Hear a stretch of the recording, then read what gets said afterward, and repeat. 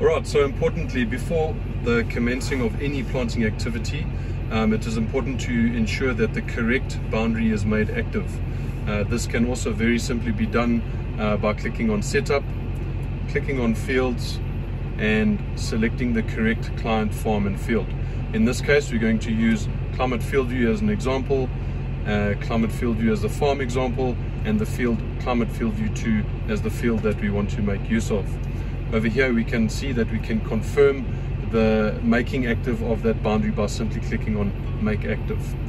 With that Make Active selected, you can see over here on the CAB app it has prompted the hybrids that we will be planting. So if we just select the hybrid and confirm it, that field will have been made active on the Climate FieldView CAB app, as well as on the Precision Planting 2020.